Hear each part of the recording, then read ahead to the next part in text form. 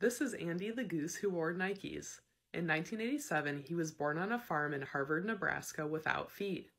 When Andy was 2 years old, Gene Fleming, who was a local inventor and member of a charity for children with disabilities, heard about Andy and thought he might be able to help.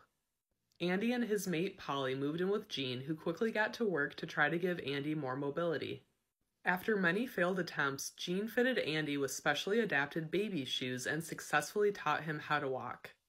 Andy then began to get a lot of media attention, and Nike even offered him a lifetime supply of shoes. And there he is wearing his Nikes. Andy and Gene even appeared on The Tonight Show with Johnny Carson, and Andy became a role model for children with disabilities. With his shoes, he was able to walk, swim, and fly, and Gene hoped that Andy would give hope to people with disabilities. And here he is visiting with some of his fans. Sadly, on October 19, 1991, Andy disappeared, and the next day, Gene received the call that every goose owner fears. Andy was found dead in a local park. A reward of $10,000 was offered to find Andy's killer, but efforts were fruitless.